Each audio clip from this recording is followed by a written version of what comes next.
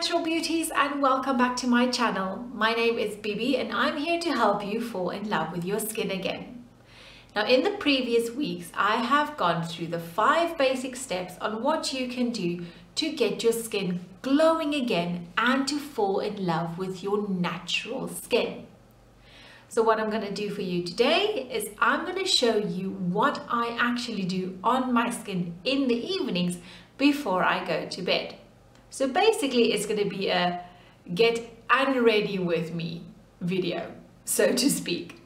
I'll show you what I use, I'll show you how I use it, and then of course I'll give you some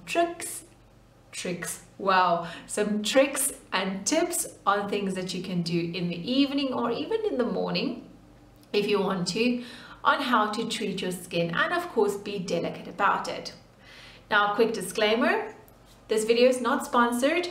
Everything in this video I've purchased myself because I actually like these products, I believe in these products, and I can see the results on my own skin and in some cases my client's skin, and I know that they work.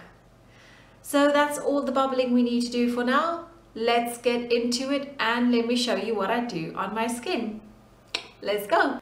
So whether I wear makeup the day or not, I'm always going to go in with a gel or a foam cleanser first to get all the worst and most of the makeup or debris for the day off, sunblock, whatever I may have used throughout the day, just to make sure I get the most of it off first. And then of course I will cleanse the neck as well because this is part of the skin.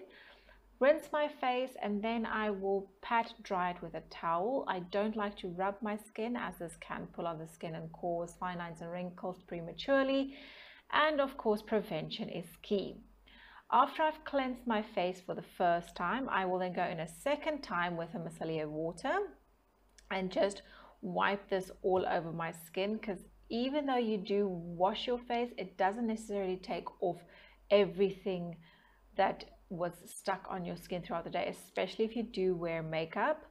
Also, I won't forget to go into my hairline with the micellar water, because the debris that build up in the hairline can cause breakouts, and we do tend to forget to cleanse that far up. Then I'm going to take my conditioner, or if you use a toner, that will do the same thing, and then of course just wipe it all over my skin to make sure that I close my pores again, that I put my acid mantle back on. The acid mantle, of course, is the natural protection that your skin has to protect you from bacteria and viruses. So I'm just going to make sure that I put that back onto the skin. And then I'm going to start treating my skin. Now, the first thing I will add to my skin in the evening will be an active lotion. Now, this has a very high concentration on alpha hydroxy acids and it's really good for resurfacing the skin, evening out the skin tone, evening out the skin texture as well. It is, however, a very strong treatment, sometimes tends to tingle a little bit because of all the alpha hydroxy acids. And it's also not something that I'm going to do every single night because it's so strong. So this is a treatment that I'll do alternatively. One night I'll do it and the next night I won't. I also like to pat it into the skin and then just give it a little bit of time to settle and sink in before I go into the next treatment. Then I'll go ahead and treat my eyes. Now, I always use my ring finger because remember, the delicate skin around the eye is very soft and can damage very easily, and your ring finger is the weakest finger that you have. So I'll always just use slight patting motions, soft sliding motions, just until I feel everything has penetrated. Now I'm going to go in with my face serum. Now, face serums, you can choose whichever ones you want. You get for hydration, you get for pigmentation, you get for resurfacing. You get so many different types of face serums. Me, at the moment, I just want to try out the new Age Intelligent range from Nemu.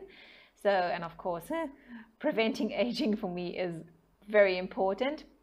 So then I'll just go in with that, wipe it all over the skin, also the neck area as well, and then pat it in just to feel that everything is into the skin.